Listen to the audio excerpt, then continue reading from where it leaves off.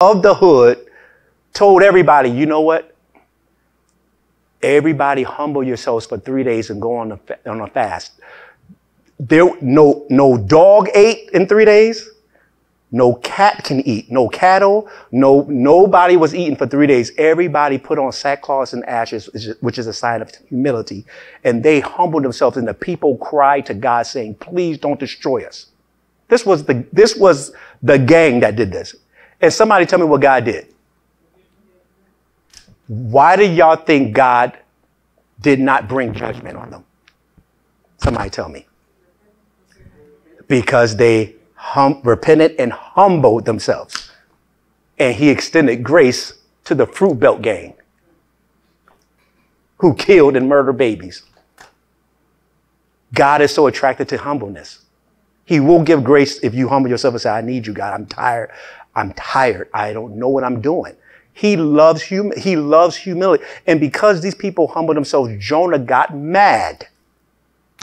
Read chapter 4. Jonah got mad because he was racist against these Ninevites. And Jonah was like, see, that's why I want to do it, because I knew you was going to give them a chance and keep them alive. It is right there in that Bible. So guess what came back in Jonah's heart? And then guess what Jonah did? The scripture says Jonah went up on a hill and sat down and looked at Nineveh and was waiting for God to kill him. Jonah was like, see, I did what you told me to do. Now kill these folk. And when they didn't die, Jonah was mad. And God, just like he did with Adam and Eve, God comes back to him and said, Jonah, why are you so mad? And Jonah was like, because I just knew. I knew you're a merciful God. Mind you all, just a couple of chapters later, he was in a fish. You see how quick it is when, that's how sneaky pride is.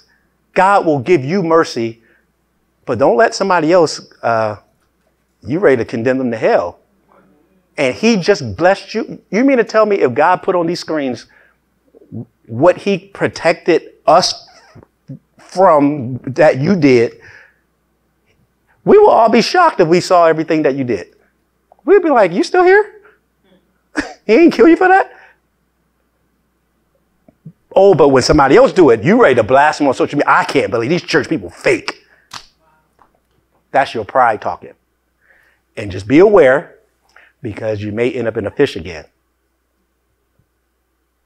Just so he can love you. Because he can't connect with you with pride in your heart. It's hard. So if you want to know that in this thing with fear, this is the area we have to get to a place in our life where we start to say, you know what? I became too attracted to darkness because I opened up this pride door. The second thing that popped his head was I became too attracted to darkness. I love the things of the world. I love the thing that's dark. I love the things that's degrading. I love the things in it all because I let that fear come out of this pride. Now I am going to humble myself and come back to the light because I don't want to end up in fish's stomachs. I don't want to end up being thrown off ships. And the story don't end very good for Jonah. He's sitting over there and he is covered by a gorge or a tree. And the scripture said when he got prideful again, God allowed something to eat up the tree that was covering him. You know, that tree represented, it's funny about these trees. He hiding behind the tree. I just saw that. But what's so funny was he's sitting under this tree and the tree gave him shade because the sun was beaming. And when he was humbled, the tree covered him. And when Jonah kept complaining, I can't believe you did this, God. God, let the tree die. I wonder if he's been letting some trees die in our life. Man, I'm always struggling. Why nothing happening? Maybe there's some pride that's stopping this. So tonight, I just want us all to reflect that we got to shut this pride door. So the second thing that comes out of with the pride door open is fear. And fear will make us run from the presence of the Lord. It will make us run from the things of God. And when we do that, y'all, I'm just telling you right now, it seemed okay. Jonah thought he was okay for a season. He was under the ship. He thought he was sleeping. He was cool. He was thinking, I'm good. I ran away from God. I don't got to live saved. I don't gotta worry. And then when that storm hit, I'm telling you, God loves you so much. He will send storms, not to kill you. It's to get the pride out. He'll let you get scammed, not because he want to hurt you. It's to get the pride out. He'll let that young lady break your heart, not because he wants your heart broken. It's just to get the pride out.